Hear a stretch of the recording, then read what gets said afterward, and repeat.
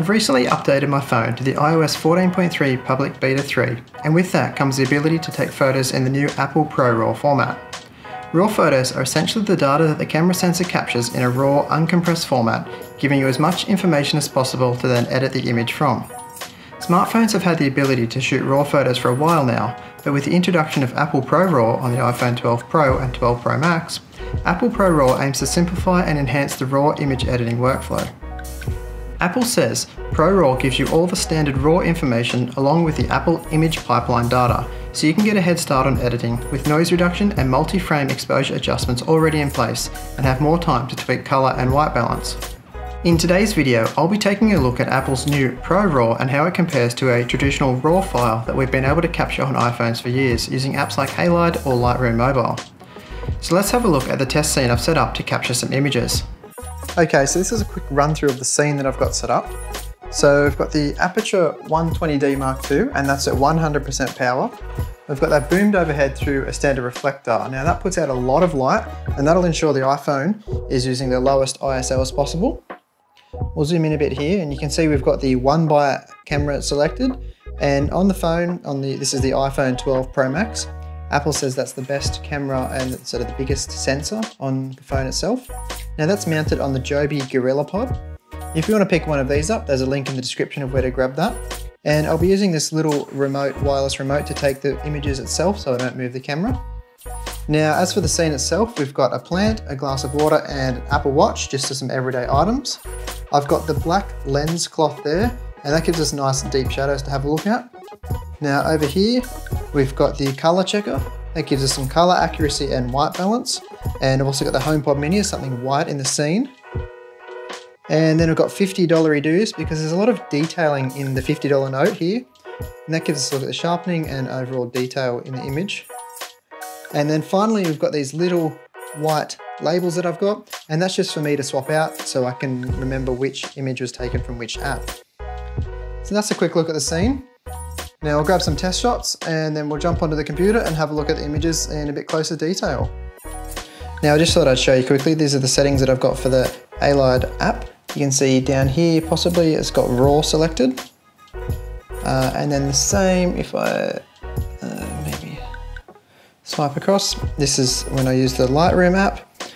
I just left everything in auto and let the app decide what the settings were that were best for it, because with the Apple camera app, we actually don't have a choice in the settings. So I thought that was the fairest way to do it. You can see here we've got the toggle for RAW. You can turn that to no RAW. Okay, so here we are in Adobe Bridge, and you can see we've got 4 images here, all up. Now this first one is the HEIC file. You can see down here it's 2.47 meg versus the Apple ProRaw 26.75. Then an image from Halide in RAW 10.2 and Lightroom RAW 10.83.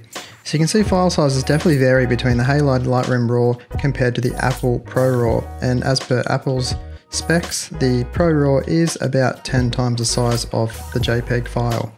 So we'll open these up. First of all, we'll clear all the settings, open them up and we'll have a look. So we've got our 4 files here. First thing I'm going to do is just hit auto on all of these just to try and make them look a little bit prettier. So that and that looks about the same. I'll hit same on auto on this. You can see the ProRaw is a little bit darker, so we'll bring the exposure up just to try and more closely match the others. And we'll leave the JPEG as is for now. So they're all quite consistent exposure wise now, which is a good base to work from. Now I've already had a look at these files, and one thing that I've really noticed is shadow detail in the ProRaw compared to the Halide RAW and Halide RAW and Lightroom, sorry. So if we come in here to the shadows in here, that looks really dark, but this is the ProRaw file. If we bring the shadows up, you can see pretty clean shadows in there. It actually looks pretty nice. And now if we jump over to the Halide image and do the same, look at all that noise you see straight in the shadows there. Now you could use some noise reduction to take that away, but just comparing same like for like at the moment, you can really see that the Apple computational processing that it does in this ProRaw files really gives you some cleaner shadows there to work with. And I still think you have plenty of detail here versus the Halide image here. Now the Lightroom image is basically the exact same as the Halide image. There's next to no difference in that. So probably for the rest of this example, we may even just ignore Lightroom because the file is pretty much exactly the same as Halide. Now down here, I left this in here as a good way to show some deep shadows. So you can see here on the Halide image, you've got quite a bit of noise, quite a bit of grain in here.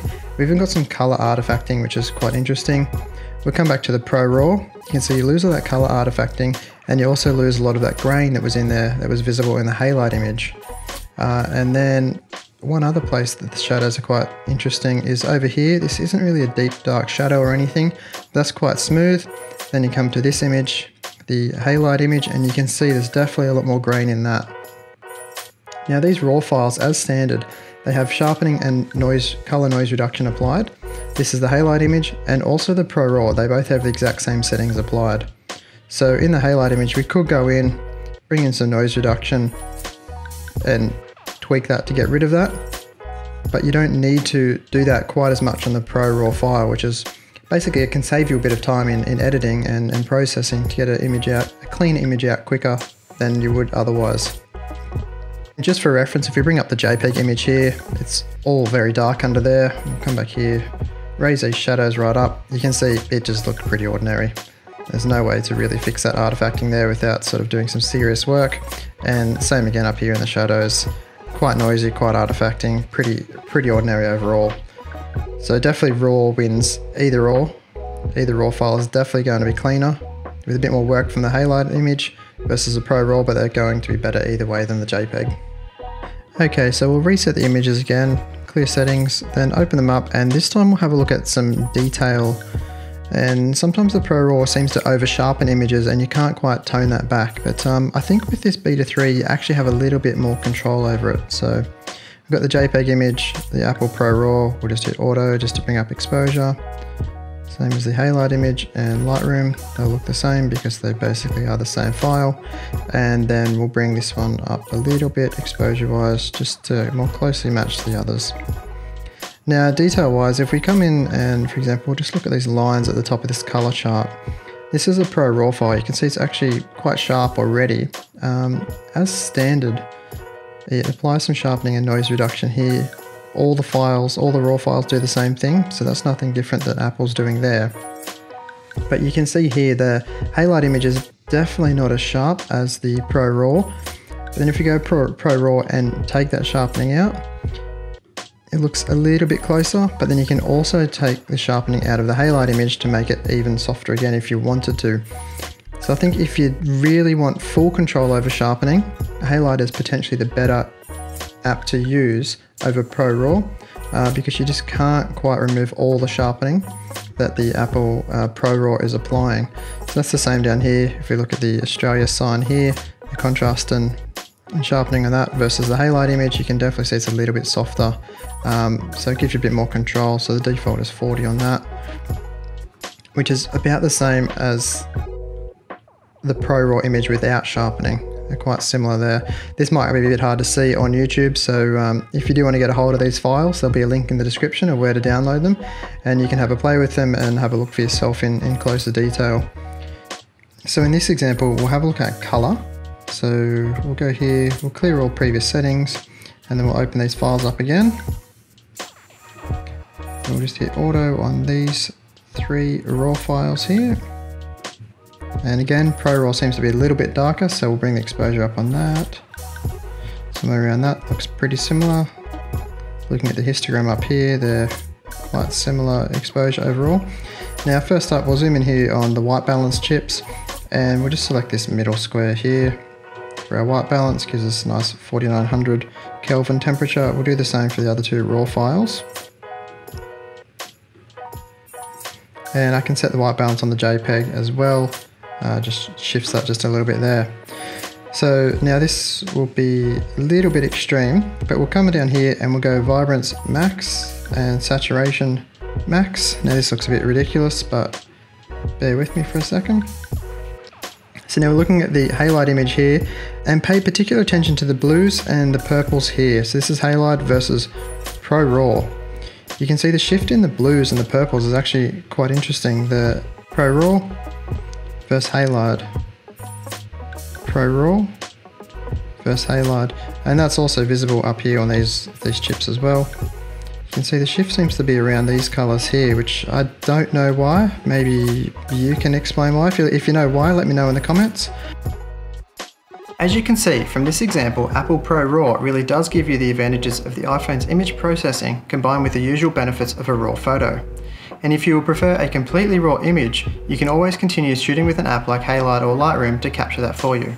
Although Apple has said they are developing an API to allow third-party apps to capture ProRAW files too. Let me know below if you think ProRAW benefits are worth it for you. So that's it for this video. I hope you enjoyed my somewhat unscientific take on Apple ProRAW versus RAW. As always, if you have any comments, leave them below and I'll get back to you. If you did find this video helpful and would like to see more, click subscribe and give it a thumbs up, as this really helps the channel grow, and I'll see you in the next one.